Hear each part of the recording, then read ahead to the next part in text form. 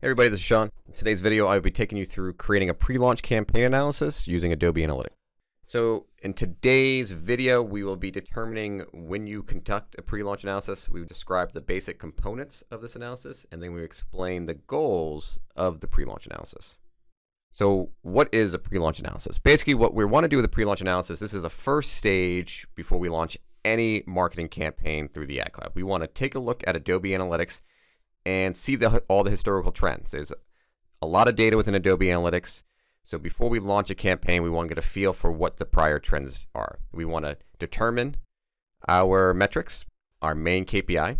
So maybe within this analysis, we know what our KPI is, but we might find there are secondary KPIs we want to strive to achieve. We want to look at the monthly, yearly changes that this KPI is seeing. And then we start to segment data. We want to start to see what our visitation rates look like. So we can either use those for retargeting or get a feel for how people are entering our site. So with this analysis, as you can see here on the right, an example of what this analysis might look like, we want to just get clear indicators for what's available in Adobe Analytics. So I want to take a look at my first party retargeting pools. I want to see the trends year over year so that when I revisit this report, when my campaign's concluded, I have a report to look at and say, well, this is how we did, this is how we performed, and it gives you really good indicators for the success of that campaign. So within this report, what we're really trying to do is we want to get some site visit trends. We want to look at our recency reports. So for every visit, shows how many visits, how many days it's been since the last visit.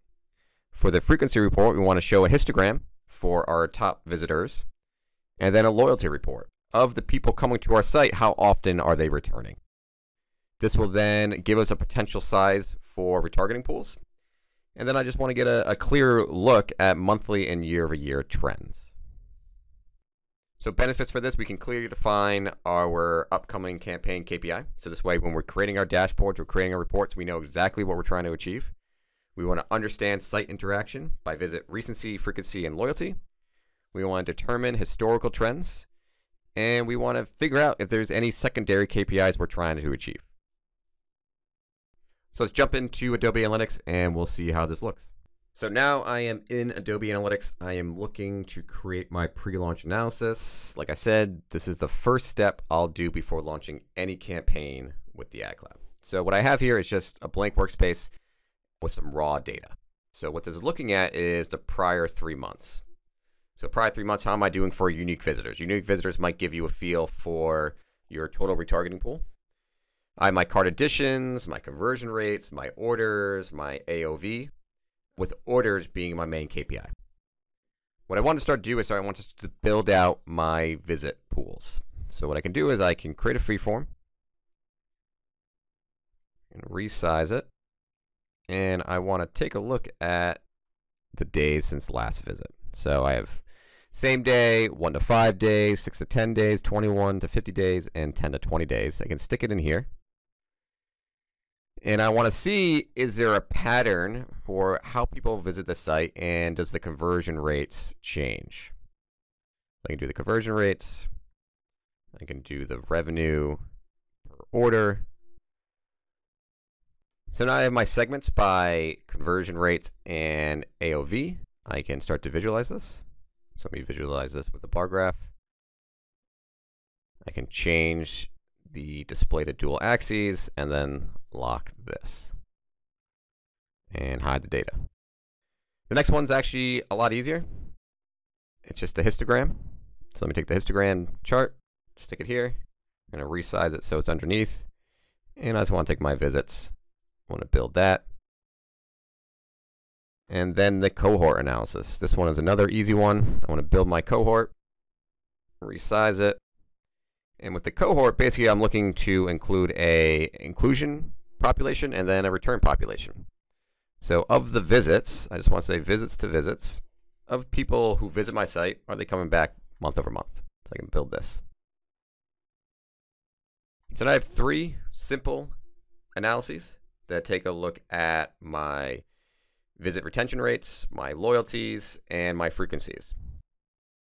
From here, I want to start to build out maybe some summary numbers to just get a feel for my total pools and how we've been trending out. So this is just taking my raw data and starting to visualize it. So I want to take my total unique visitors and I want to visualize it as a summary number.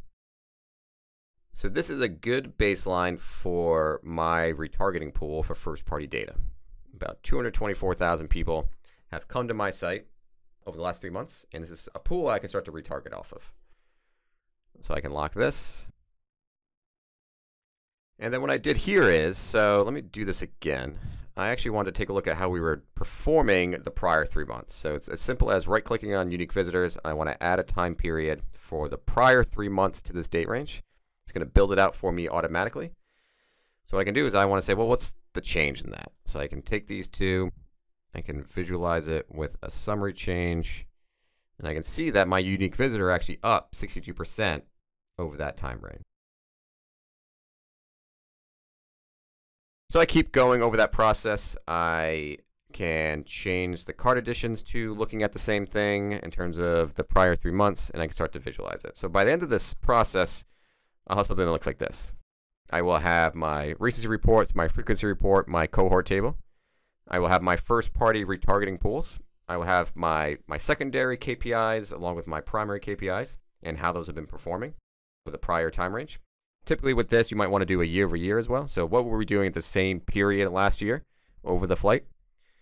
And then I could take a look at the conversion rates. So are there any weird dips or spikes in the conversion rates from the light blue line, which would be the prior, and then the dark blue line, which would be what we're doing currently. In summary, what we did today is we created a base foundation for data activation. Before we even launched the campaign, we used Adobe Analytics to determine what success actually looks like and how we might be able to get there. We determined our primary and secondary KPIs. In this way, by the end of the campaign, when you're looking back to see how you did, you can actually reference this report to see, well, was there any lift when my campaigns were live? Did I see any improvements on my site activity because campaigns were running? So I hope you enjoyed this video, and I will see you guys again soon.